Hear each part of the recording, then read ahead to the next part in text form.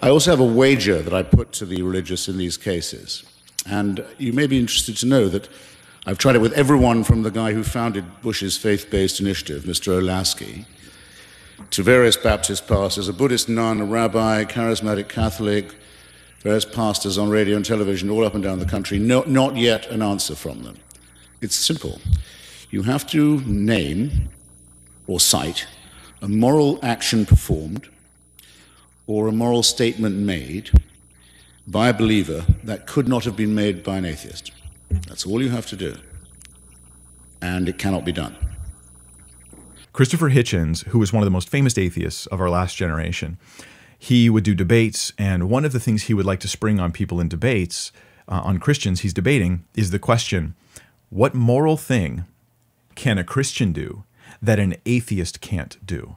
And he would do this all the time. I mean, it was like a mantra of his in his debates. Tell me one moral thing that a Christian can do that an atheist can't do. And so often his debate partners would just go, I don't know. That's a good question. I don't know. And they wouldn't have anything. And that, here's something I think is common in modern day atheism, pop atheism online, is that if they ask a question you don't know how to answer, then they think they've won. like you just saying I don't know, it means they're right, which is not how reality works, right? Because otherwise every 3-year-old is right as soon as they learn how to say why.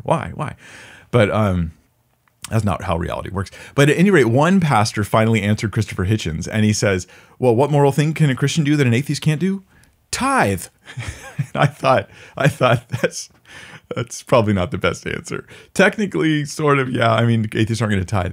But as I thought about it, I sat down, and I did what sometimes I do. I just hit pause on the debate, and I sat and I went, how would I answer that? What would be a moral thing a Christian could do that an atheist can't do? And then it hit me. The most important moral thing that anybody can do, loving God. Like, it doesn't occur to the atheist, or even many Christians that were debating Christopher Hitchens, that loving God, the most important moral imperative of the universe, is something an atheist cannot do.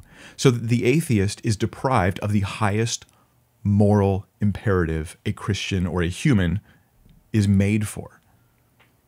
That's a big deal. That's a really big deal. This is humanism. Humanism is let's take care of each other, let's hold hands, but let's ignore God. Let's just leave God out of it. Let's not talk about God. Let's not worry about honoring God.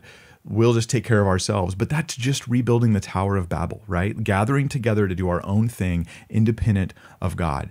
And this is a scary trend in our culture, and it's a religious trend. I see the reversing of the two commands, right? Jesus is like, love God with everything you've got, and second, love your neighbor in a lesser degree as you love yourself, which is still a massive amount of love, but nothing compared to the love we have for God.